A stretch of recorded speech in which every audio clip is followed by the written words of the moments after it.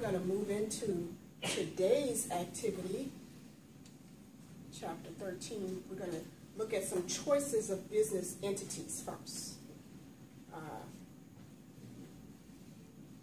And so our book tells us about some common forms of business entities. Our sole proprietorship, and then it talks about partnerships, general partnerships, limited partnerships, and then it talks about limited liability partnerships and limited liability companies and corporations. Okay. At some point in your book, you'll see this chart right here that talks about how they'll be laid out. So we're going to talk about the sole proprietorships in chapter 13. We're going to talk about partnerships, the two types, general partnerships, limited partnerships, in chapter 13. And then in chapter 14, we'll talk about the limited liability partnership and the limited liability company. Next week, we'll talk about, in chapter 15, when we talk about corporations, we'll talk about that in more detail next week. We'll talk about a little piece here on the end of this chapter where they talk about franchises, another type of a business entity, but it's really, it really grows out of a contractual relationship. And so you have your franchisor, which is the large umbrella. I'm going to just say, for example, like McDonald's. There are some people who have franchise agreements. They have businesses. They're franchisees of McDonald's or other Subway, or, you know. These are types of franchise businesses. And out of that, and I advise against them wholeheartedly, because all of the power is in the hands of the franchisor. So the owner, the corporate owner, like the corporate ownership of McDonald's, they're going to have all of the power. They will enter into these franchise agreements where they're kind of like selling the name of their business. Everybody knows about McDonald's. However, you have to play by McDonald's rules, okay? You have to do everything, because when I go over there to McDonald's, I want that Big Mac to taste just like that McDonald's Big Mac. I don't want your Big Mac. I want McDonald's Big Mac. When I come through there and I ask for them fries, I want them hot fries that come out of there, the McDonald's fries. Don't put your special recipe. It has to be McDonald's. And so this is how the franchise agreement works, because I mean, they have to make sure that their brand and everything carries on so that you don't ruin the corporate identity of the company. And so it's a very strict agreement, and the agreement is really tilted towards the franchisor, which has any liability in that company is all going to go on the franchisee. The franchise agreement has a term limit. And then obviously the franchisee has to make payments to the franchisor so they can carry on, you know, they're going to have the golden arches. That's how I know it's McDonald's. So when I go over there, you know, everything has ticked down the list just like it would for any other, you know, the orange drink, the ice cream, all of the McDonald's. I want all that to be just like McDonald's when I go there. And so you're gonna have to buy their training support and their advertising. You have to follow their protocols. The agreement is going to cover royalties and fees that the franchisee must pay. It's a lot of, you know, I guess it can be something that can make business for the franchisee, because they have that name recognition that comes from the franchisor. And termination and cancellation of this relationship is also going to be covered in that agreement. Erin Andrews, a $75 million courtroom battle The Dancing with the Stars co-host suing her stalker and the hotel she says allowed him to book a room next to her and secretly record nude video of her through a peephole. ABC's Ryan Smith has the latest for us. Good morning, Ryan. Good morning, Rob. And Erin Andrews suffered through an unthinkable crime. The stalker filming her changing in a hotel, disseminating the videos online. But now she's fighting back in court, claiming both the stalker and the hotel's actions and alleged failings caused her severe and permanent emotional distress. I am happy to report. She's known for reporting from the sidelines and as a co-host on ABC's Dancing with the Stars. But this morning, Erin Andrews taking on a very personal challenge. A $75 billion courtroom battle against a stalker and a Tennessee Marriott, claiming the hotel made it easy for him to film her in the nude. This is so humiliating for her, and it continues, and it's never going to stop. The TV star fighting back tears in a Nashville court Tuesday as her lawyers described how Michael David Barrett found her room number, telling the jury Barrett called the Marriott of Vanderbilt University with a strange request. I, Michael Barrett, want a room next to Erin Andrews. That's my request. And the hotel did nothing to prevent him from finding the room number. Then failed to notice he removed and altered the peephole on her door to do it. He stands there for 4.5 minutes and videos her. But the hotel's lawyers saying Barrett pulled a fast one on them. He deceived, he denied, he stalked. Claiming Barrett's criminal behavior was his responsibility, not theirs. Adding he tried to film Andrews in 3 different hotels over 9 months in 2008, always with the same MO. He picks up the phone, calls the hotel here. This is Jeff, Scott, and Erin Andrews. I need to confirm our reservation. Barrett later posting the videos online, eventually pleading guilty to stalking in 2010 and sentenced to 30 months in prison. But for Andrews, the ordeal shaking her to the core, revealing as a GMA contributor in 2010 her difficulty in coping. I would go through the putting my head down because I felt like everywhere I looked, everybody was looking, even if nobody was looking at me at all. But emerging to be a key advocate in strengthening anti-stalking legislation, even telling Congress in 2010, I had no idea just how serious this crime was until it affected my life. Michael Barrett isn't represented, but is expected to testify in the trial. The hotel's franchise owner tells us they look forward to showing that Nashville Marriott acted reasonably and appropriately. Andrews' attorneys could call witnesses who know her and work with her to talk about the emotional distress that she suffered. The trial is expected to last nearly 2 weeks, Robin. All right, Ryan, thank you. We're bringing ABC's chief legal analyst, Dan Abrams, down. We know the stalker already convicted in criminal court. How strong is this civil suit? It's a very strong civil suit against him, but he doesn't have money. So the question is going to be, how strong a case is it against the franchise owner, against the management company, etc.? That's where you're talking about the potential for deep pockets and the potential to pay out. So this is really a case where we're going to talk about how much and who pays it more than was there any wrongdoing. And when we say how much, she's asking for $75 million. $75 million. She had been asking for $10 million. She increased it now to $75 million. Keep in mind, for context here, on average, most wrongful death cases in civil court pay out $3 to $5 million. So when you're asking for $75 million in a case like this, it's an enormous number. And certainly, I would think, more than she's going to get. But again, the question is going to be, who has to pay it, and do they have to all pay it together, even though there's no question that he, the stalker, is the person who's primarily responsible. Of course, the hotel has, said this is terrible what happened, put it all on him. Well, what is their defense? Right. The question is, was it negligent? Did they do something? Meaning, the defense is, look, he fooled us. He was an insurance executive. He knew how to play the game. He knew how to ask for the right room. Her position is going to be, no.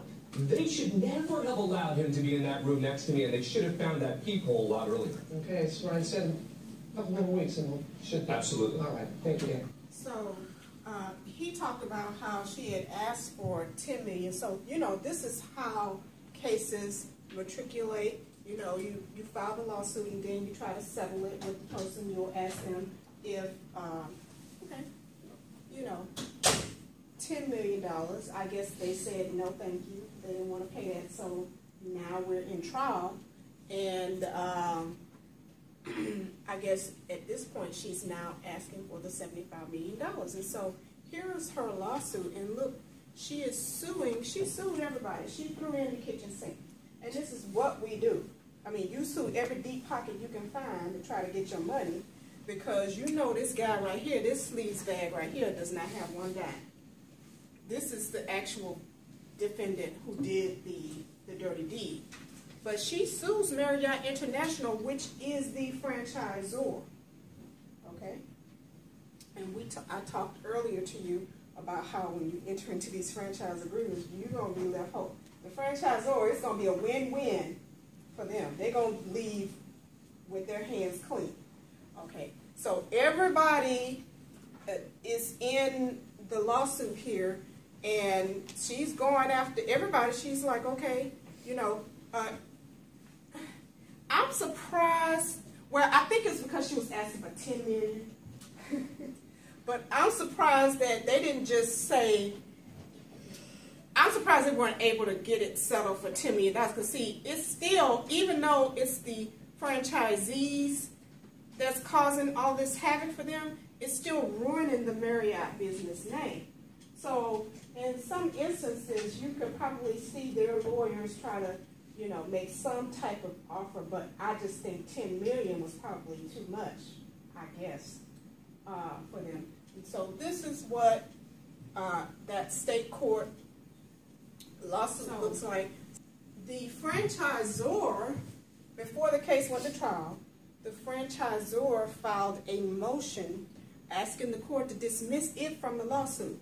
So Marriott International is no longer in the suit, and so they filed that motion, and on January the 29th, the judge granted Marriott's motion for summary judgment on all claims, finding that Marriott was the franchisor and did not control the Nashville hotel, and was not responsible for the lack of cameras, was not responsible for the lack of supervision, although, and that's what I was telling you about the franchise agreement, you know, it has, although, I mean, you want to say they didn't control it, but they really do control. It's a lot of control in a franchise agreement, but they're going to always come out not having any liability. All of the liability for that business is going to be borne by the franchisee. And that's why we were talking about all of these business entity types, because up until now, most of all of the business entities that we've talked about have dealt with situations where the entity is going to carry all of the liability. It goes through the trial. That major victory, a $55 million guilty verdict in her case against a stalker and the hotel that gave him a room next to hers. The jury siding with Andrews after emotional testimony, speaking of her humiliation and shame that followed the video taken of her through a peephole seen by nearly 17 million people. ABC's Eva Pilgrim inside the courtroom when the verdict was read today. Late today, the verdict in the Erin Andrews case. What amount of damages, if any, do you award the plaintiff, Erin Andrews? $55 million, correct? Yes. The jury has decided that Nashville Marriott shares the blame for that secretly recorded naked video that was seen by more than 17 million people. You know her body, and I saw her for 2 seconds, and I was like, oh my God. Andrews claiming the hotel made it easy for her stalker, Michael Barrett, to get a room next door to hers, and through a peephole, use his cell phone to shoot video of her getting out of the shower. I called the operator and asked him, could I enter an Andrews room? They connected me so that I knew what room she was in. Barrett pled guilty to stalking in 2010 and served 27 months in prison. She sued him, the Nashville Marriott, and the hotel's management company, their lawyers claiming throughout the trial that Andrews' career was not harmed, but has in fact thrived since this happened. She's not claiming her career was ruined because of this. She's saying her life was ruined because of this. Do you believe you will ever get over this? No. David stalker Michael Barrett was found to be 51% at fault, making him responsible for more than $28 million in damages, which he'll have trouble coming up with. The hotel management company and owners were found to be 49% at fault. They'll have to pay out more than $26 million. David? And Eva, have we heard from Erin Andrews tonight? David, yes, she tweeted thanking all of the victims out there for their support to stand up and hold accountable those whose job it is to protect everyone's safety and privacy. David? Eva Pilgrim inside that Nashville courthouse tonight. Eva, thank you. So once the trial and the jury comes back with the $55 million verdict, obviously Marriott wants to make it clear to everybody that that's not them. It's their franchisee, because, see, their business name is being ruined by all of this that's going on. And that's really why, I don't know. I guess it's 6 in one hand and half a dozen in another. I cannot see why they could not settle that case, but I certainly would have advised them, as their attorney, to come up with some amount of money, because the money is not coming out of Marriott's pocket. Okay, that money is gonna be their insurance carrier. It's gonna pay that money out. So even though they're out of the case, all I hear is Marriott. It's Marriott. The $55 million Marriott, their name is being run through the mud, and so they have to decide what value that is going to have on the business. I'm going to ask your opinion. I could ask people to raise their hand, but nobody's going to raise their hand, so I got to do it this way. Do you think the $55 million verdict is too high? A, yes. B, no. Oh.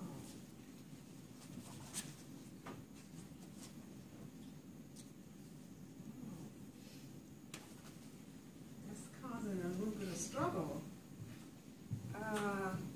Some people are thinking that it's too high. If there is any type of a wrong that has been done to somebody, in any of the categories that we talked about last week, we talked about those intentional torts, and then we talked about the negligence and the strict liability. Any of those, that's where the money comes from. I mean, I've had all kinds. Yes, sir. Can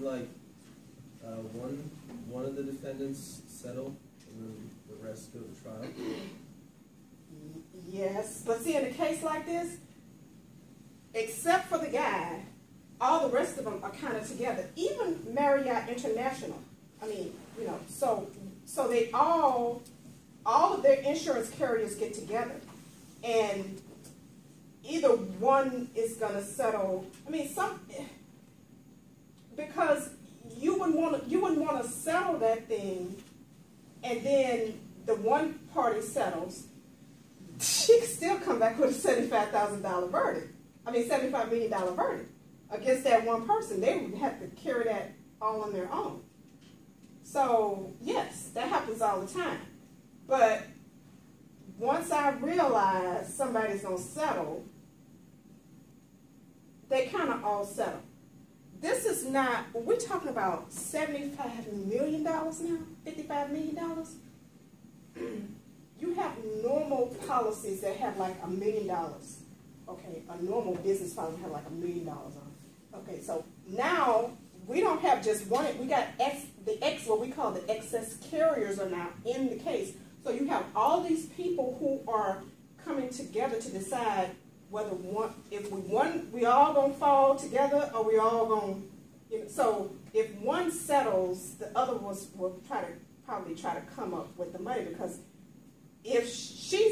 when you look at a case like that, we call it exposure from an insurance carrier standpoint. That's, to me, you do a report as the attorney. They want to know the insurance carrier, because it's really not the business, okay? The business, they have a decision about it, but they have purchased insurance, and in that insurance, they have purchased attorneys who represent them on behalf of the insurance company. And so the attorney is going to say to them, the insurance carrier want to know how much exposure is there. This is like 100%. I mean, hello? I mean, the man call up and you just tell him what room she's in? That's just completely. So yes, you can have some parties that will settle, but then those ones that are left, they'll be like, well, wait a minute. I won't have anybody to share in this verdict with me, so I'm going to try to come up with, you know, some kind of way to settle also. So they were just, I cannot see how this case got to trial.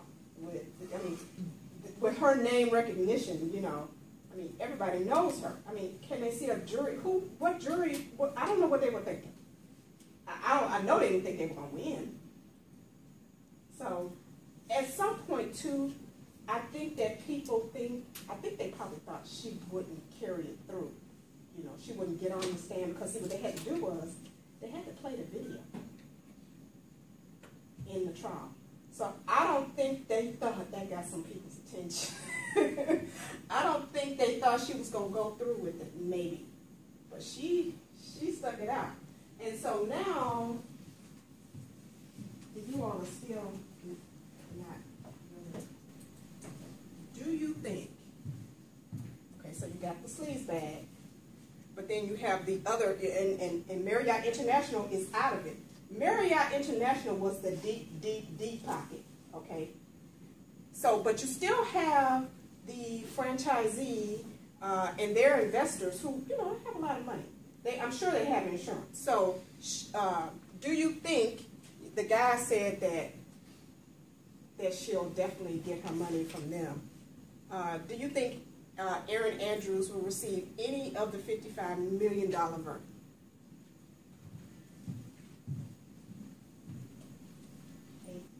Well, okay, let me stop. But how much do you think she'll get, though? Do you think she'll get the money from the sleazebag who did the videotape? No. Well, let's see. Is this like an obsessed fan of hers? He was in the business. He was like a Fox sportscaster or something like that. So he knew her. You know, she's real big into she's real big into like college football, and he knew her from that. That's what he, and I guess he was just completely berserk over it. But he ended up filing for bankruptcy.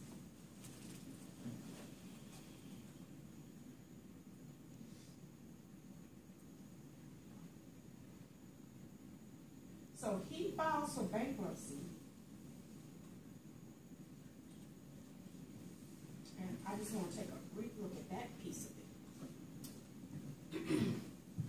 Because here is his bankruptcy lawsuit, and so he files that, the verdict hasn't even come back yet. He already goes to the bankruptcy court and files his bankruptcy so that he does not have to pay the judgment. We're going to talk more about bankruptcy next week, but this gives us a little preview into bankruptcy. And so this is what happens when you, even if we're not dealing with the business owner, we're talking about the individual here, but when you have the types of business entities that we've talked about so far, okay, that liability can come onto the owner of the business on their personal liability, okay, and so their personal assets. And so what that means is that a person can sue you personally.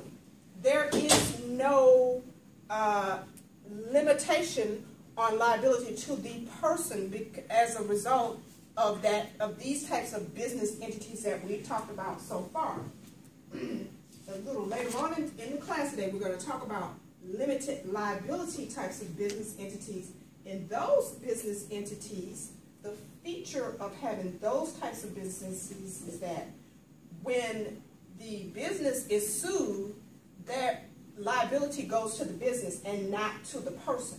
And so here, in a situation like this, if you're in that sole proprietorship or in one of those general or limited partnerships, and you are a party in one of those types of business entities, a person can sue you personally.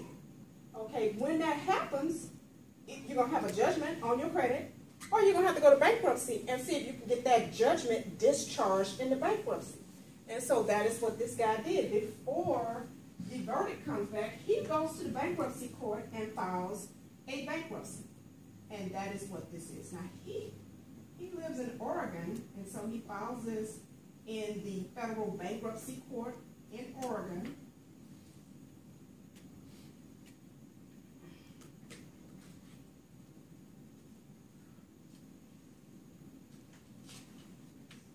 And so what you have to do when that happens is you will file the bankruptcy. I'm going to show you what it looks like, and you have to list all of your debts, your judgments, and all of that stuff on there, because that's the whole point of filing the bankruptcy, so that the bankruptcy judge can then discharge all of that debt, the judgments, whatever it may be.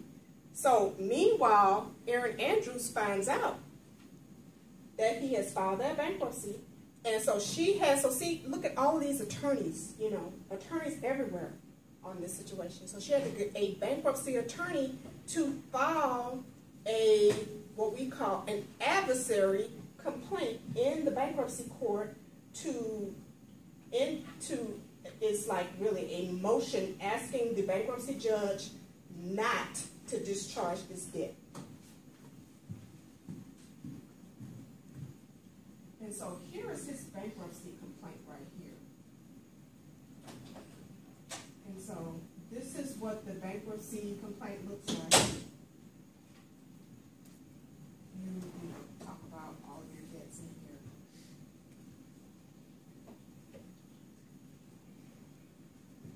And then there are all different kinds of schedules that you have to file along with this. I'm trying to get to the one that shows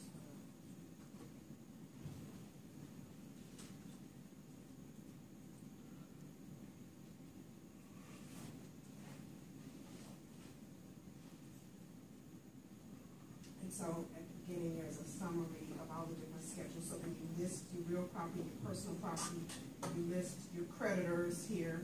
You have your creditors that are holding unsecured priority claims, your creditors holding unsecured non-priority claims. Your secured claims are usually going to be like houses.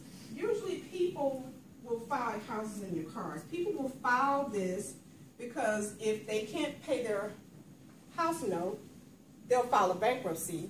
So then that will keep the creditors off. But he doesn't even have any secured claims. He's filing this for the sole purpose of getting beyond the lawsuit.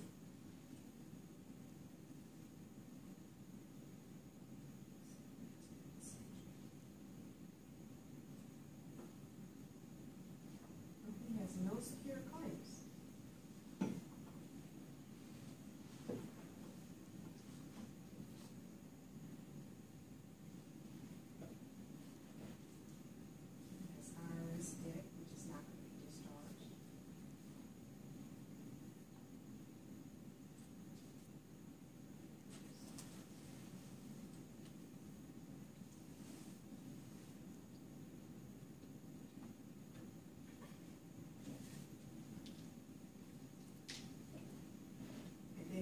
Nashville Marriott, a potential claim. So he's looking out even for any potential claims that are going to come back from that Nashville Marriott as a result of the pending law. He has all of the pending lawsuit claims. He has listed them here. He doesn't even know what the value of some of them are because they haven't even happened yet.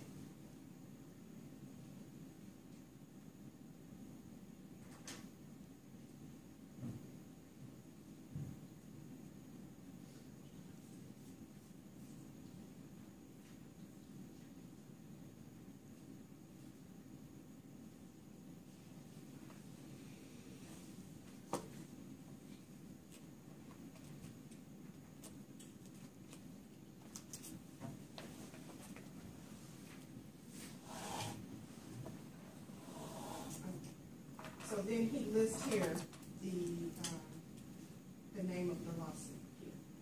And he doesn't even know what the amount is, pending. But he is really filing this bankruptcy so that when the time comes for the verdict to come down, he's hoping that the bankruptcy would be discharged. But she finds an attorney who files her complaint to determine the dischargeability, and so the judge does grant her motion or grant her petition and finds that the verdict in this lawsuit would not be discharged in that bankruptcy. So in that regard, if he does ever get any type of money, and so then what will happen in that particular bankruptcy court, the judge will enter, not only does he now have the judgment in the state court, but then the bankruptcy judge is going to enter a bankruptcy judgment in the amount of the verdict, or however much he owes in that verdict. So he's not going to be able to get away from payment of that. And like they talked about earlier, he could even have his wages garnished, a bank account garnished. There are many ways that she can go after payment of his portion of that judgment. But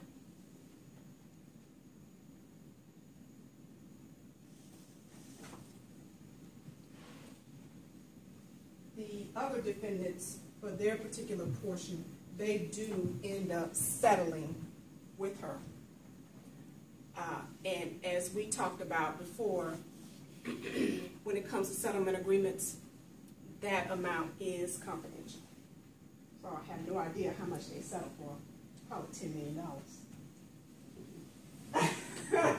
That would be a shame for her to do all of that and still just get $10 million. But at any rate. So are there any questions about that case?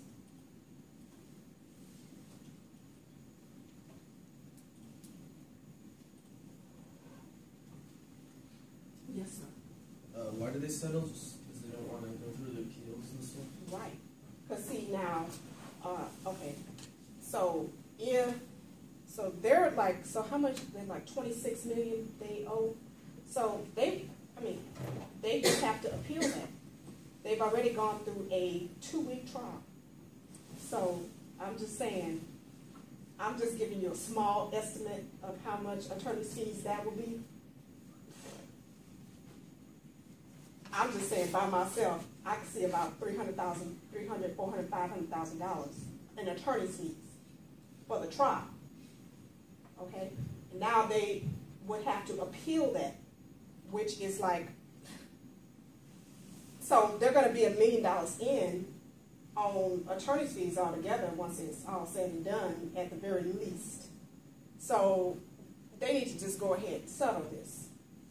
And so that's what they, it's going to be more cost effective, because if you go and you spend the money on appeal, come back down, and you still have the judgment, what's the point? So